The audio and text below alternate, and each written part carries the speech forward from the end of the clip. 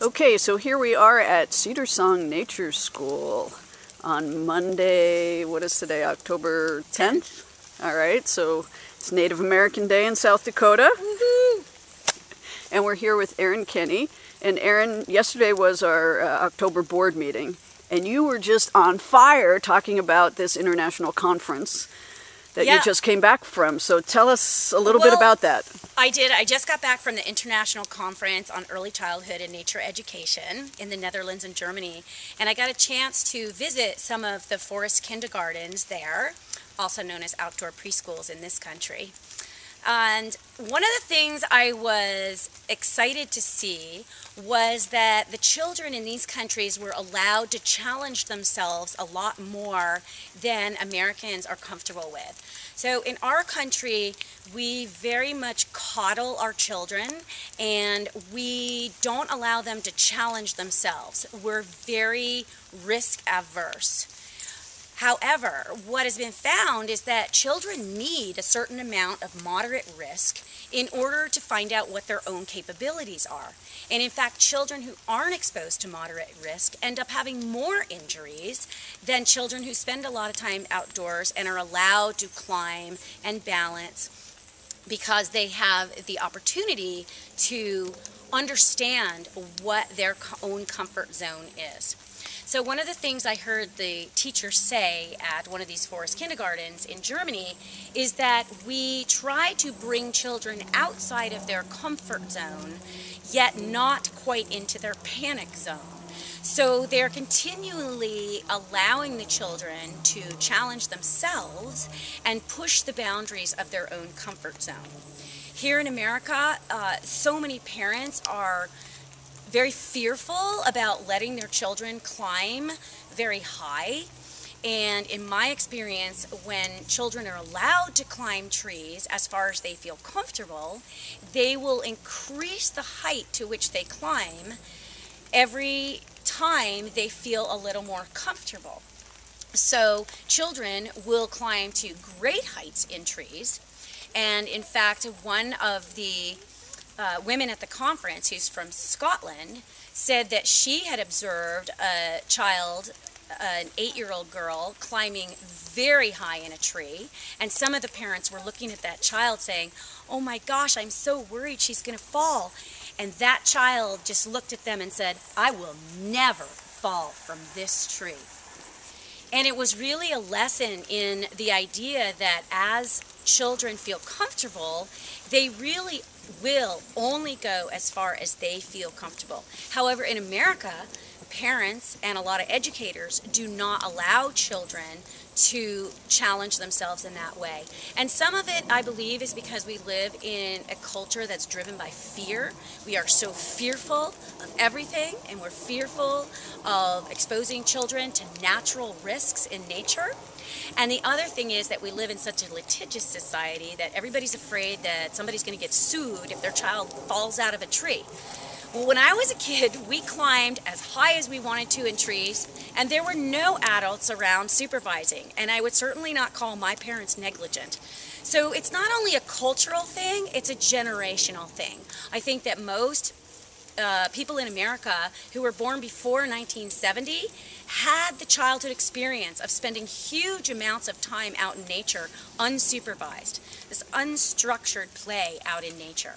And children these days just absolutely don't get that opportunity. So I think that exposing children to moderate risk is an essential part of their childhood experience, and that actually we contribute to children having a disability when they don't learn the proper way to climb and the proper way to fall. So when children start to challenge themselves, if they fall from a height that's not too severe, they learn the proper way to fall. They learn how to tuck and roll. And through time, they learn the proper ways to fall that will minimize injury. Children who are never exposed to moderate risk and who are kept indoors or kept from climbing, when they do end up falling from a height that could injure them, the injuries are actually more severe because they've never learned how to properly fall. And this was actually a big topic of discussion in Europe. And as I said, the forest kindergartens I visited in the Netherlands and Germany, the children were climbing a lot higher than we, even here at Cedarsong, feel comfortable with. We have a rule that children can only climb to twice their height. And that's a safety rule as much as a rule regarding liability. So I saw 2- and 3-year-olds in this German forest kindergarten climbing 10 feet up in the air, and the teachers were not even paying attention because they realized that those children hadn't just one day climbed to 10 feet. They had started at 1 foot, and then 2 foot, and then 3 foot. And as they got more comfortable, they would climb higher. And as they understood their own abilities, it was true. They will never fall from those trees.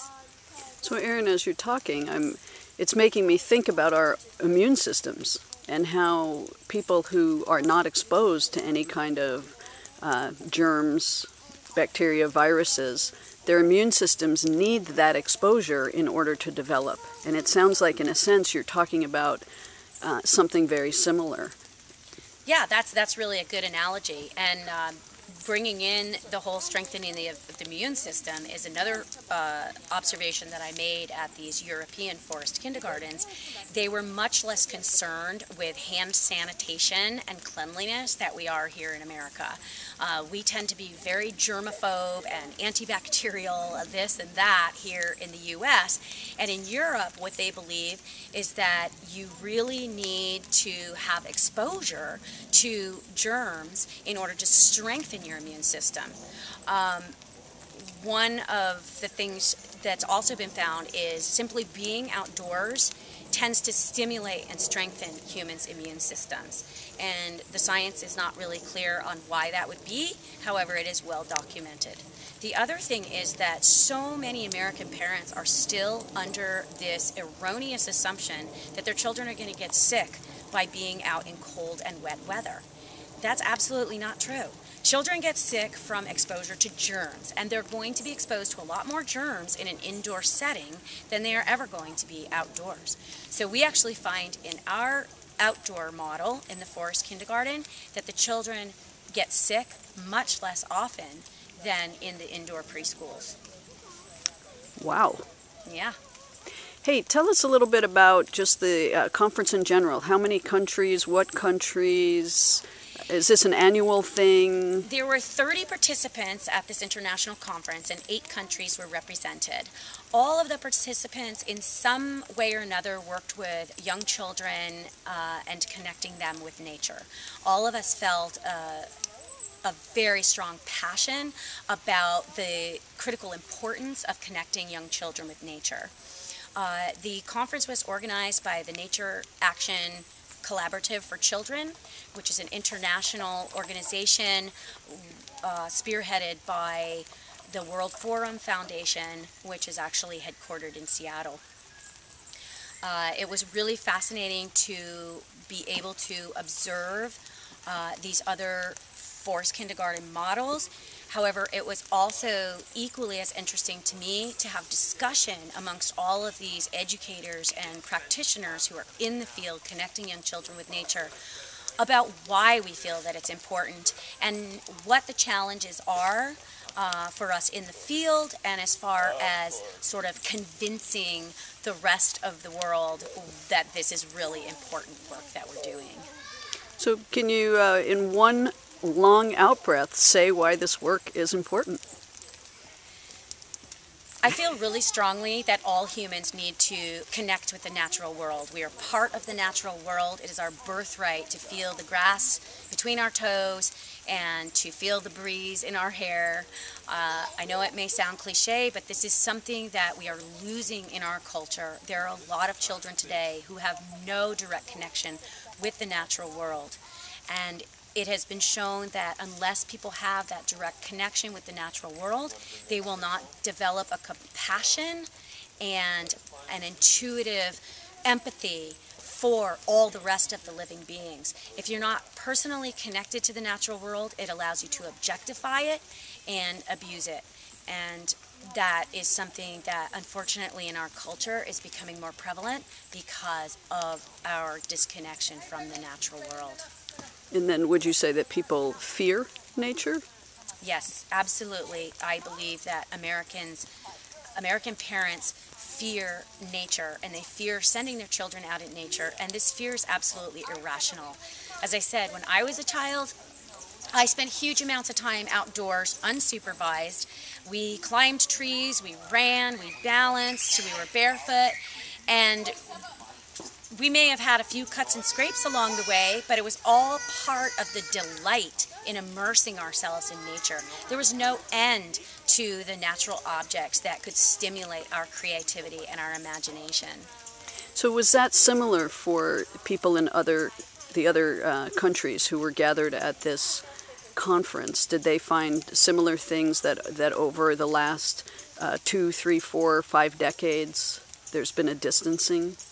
Yes, I definitely agree that it seems to be a generational thing. It seems that in the last 30 or 40 years is when we have noticed this really diminished amount of time that children are spending immersed in nature. However, I do also notice that it tends to be a cultural thing as well, because what I observed in Germany is that the parents wholeheartedly embrace these forest kindergartens and these outdoor preschools as a valid early childhood education model. There are literally hundreds of these forest kindergartens in Germany, and there's long waiting lists for all of them. I think that in America, we live in a very indoor culture, so there is no priority put on getting outdoor time, and the young parents are not modeling that getting your outdoor time is a priority. So these children are not being encouraged to play outside, nor are their parents demonstrating that it is important to spend time outdoors. I think that's a big cultural difference between America and the countries that I visited in Europe. Fabulous. Thank you so much. You're so welcome.